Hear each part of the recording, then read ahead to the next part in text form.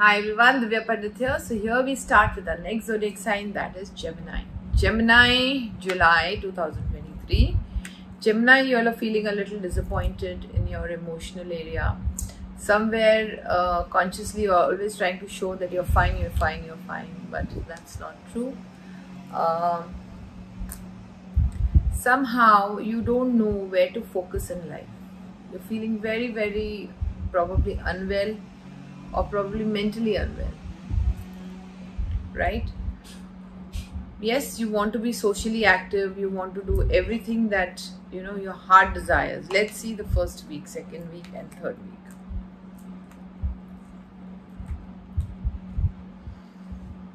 First week is all about money, working hard, projects, building something. Yes, money is coming in, but money will not come without work. So you have to really work hard if you want money in the first week of July. Okay, working hard, money is coming. Definitely you're trying to build something new in your life and you're putting all your efforts in the first week. Second week is going to be, I'm going to do it and I'm going to show people what I can do in life. Egoic energy. You're not working, whatever you're working on, if the intention is only to show someone, then it's not going to work, Gemini. You have to have the right intention. Also, somebody might put you down out of ego, that as if that person is making you feel nothing. So this is also coming out of this situation. There is going to be a situation like that. There are going to be offers in front of you of work which are going to be very small. Take it up. It's going to benefit you. Second week. Now third week. Third week is all about balance, stability, happiness, joy, family, friends. It's a beautiful energy in the third week. Beautiful.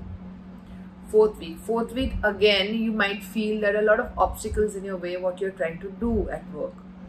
However, these obstacles will come with choices, and these obstacles are going to it's not something that you cannot do.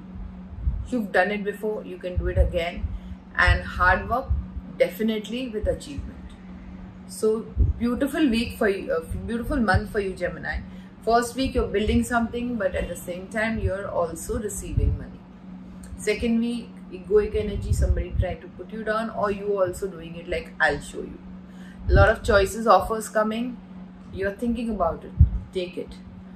Third week, balance, money, stability, happiness, friends, family.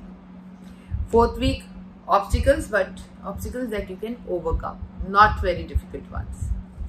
Let's see what we have in our relationship reading for Gemini. Release your past, Gemini. That's the obstacle. Okay? You really need to release the past and embrace the new. Only then all your dreams will come true. Problem is, Gemini, I feel you're still stuck in the past relationship, probably mentally, and what is coming in front of you, you're not embracing it completely. You have to embrace it completely. Heart chakra energy for sure. There's a lot of pure love. You're only thinking and dreaming about it. Oh, we will do this, we will do that. I want to do this, I want to do it. But you're not taking action. Taking action will only make your relationship bloom. There's a lot of slow down breaks, confidence, no confidence. Speak out what you want. Speak out to your partner or to whoever's around you, where you can repair your relationship. Take somebody's help, because the truth slowly is coming out about your relationship. Your truth is slowly coming out. So for singles, I feel that you still not decided that you want to be in a relationship, and people who are married, they are still confused as to what to do. So in the month of July, you're going to not decide anything in your relationship area, because you still need to work on your heart chakra and your throat chakra and your solar plex, and you are contemplating what to do. There are a lot of choices in front of you, which choice to take. And people who are married, still confused, not decided what to do with their relationship. They want to come together, in a loving relationship. However, they've still not decided and still don't want to take a step. So in July, you're only releasing, healing and help. Please help yourself to heal. Do a lot of chakra meditation, unblocking and inner child issues. Very important, because that is the only way you can have a balanced relationship in your life. Right? That's a beautiful reading. Let's see what we have in your Ganeshji messages. Nurturing. There's something about your mother energies, Gemini, which you really need to heal. Probably you're going into the same pattern as your mother. That's what I feel. You need a lot of nurturing and self-love. So you can do that by starting with a grounding exercise and then getting into a lot of self-love. I have made a lot of content. You can please check that. Self-love is all about loving yourself. Again, inner child issues for sure. Your inner child issues trigger the minute you step into a relationship. So you have to check what and why and how. Only then things will improve. Ganeshji's messages.